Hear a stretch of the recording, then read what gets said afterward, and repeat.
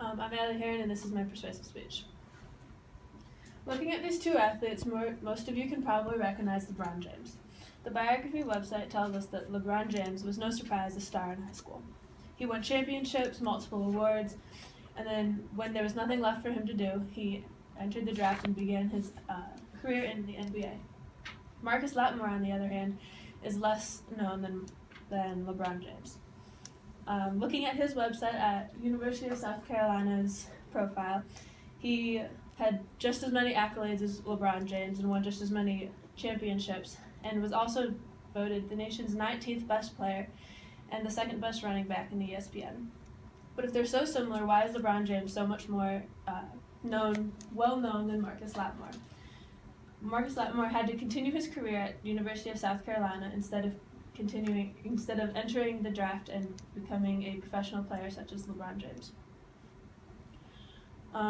All football players looking to be drafted must wait 3 years after graduating high school before being drafted, and often risk the high chances of getting injured during those years that could dramatically jeopardize their career.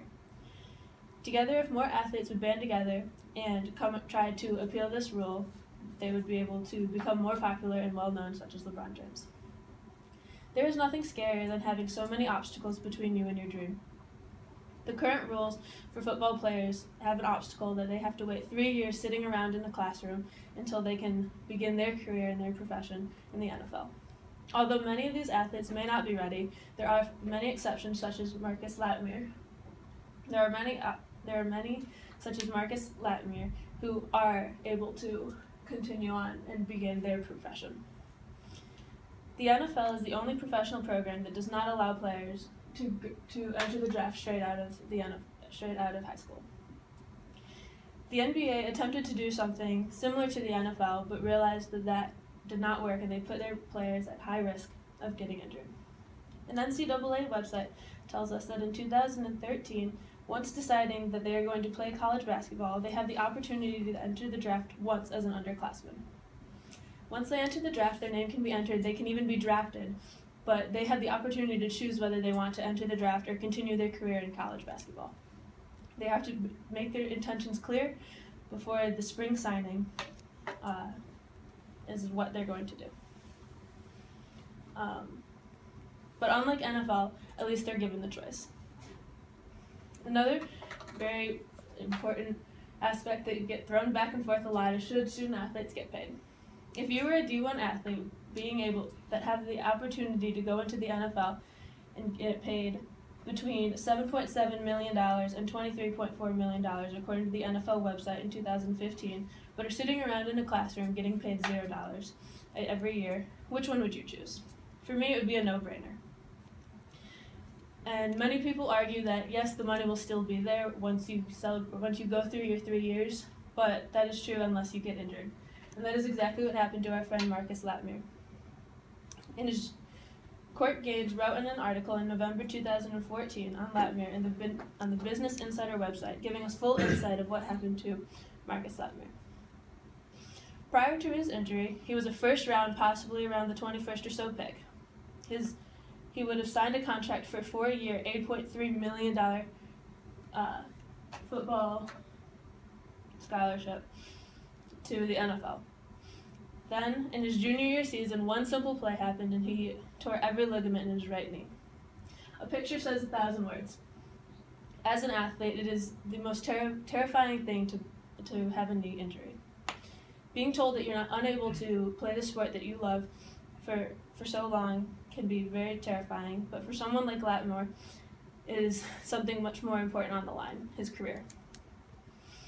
After months of recovery, he was able to get drafted in the 4th round. He signed a $2.5 million contract. But just because of one injury, his whole life changed and his future was changed forever. So why is this rule in place?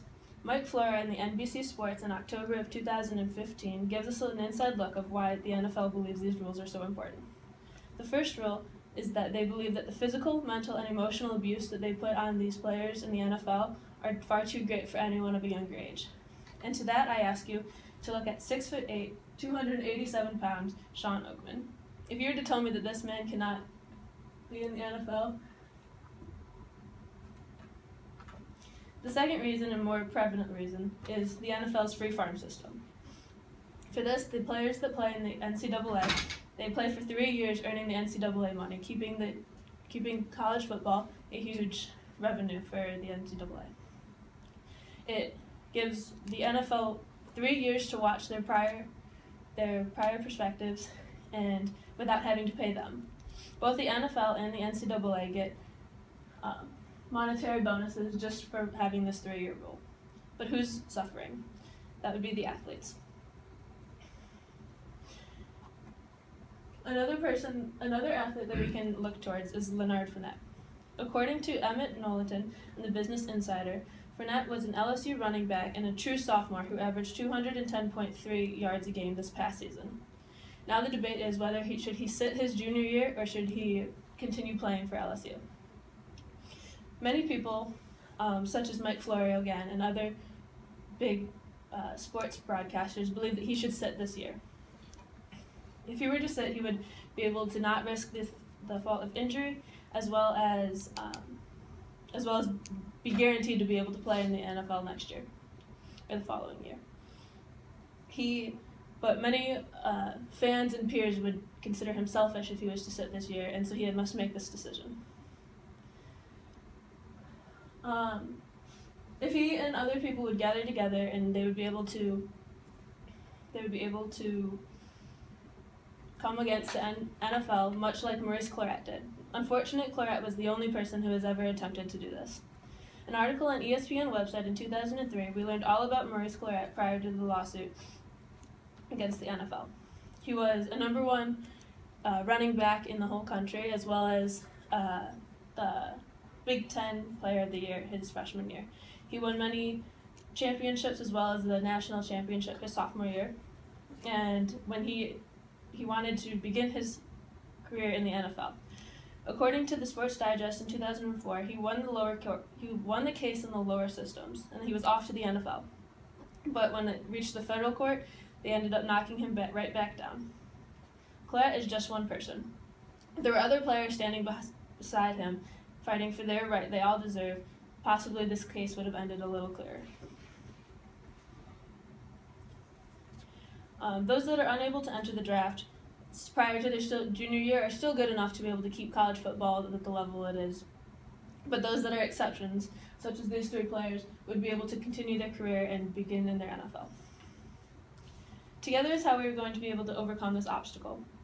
Together, if more athletes got together and came against the NFL, they would be able to win this argument. And Henry Ford was been quoted saying, "Coming together is beginning, keeping together is progress, and working together is success." And together we'll be able to overcome this obstacle. Thank you.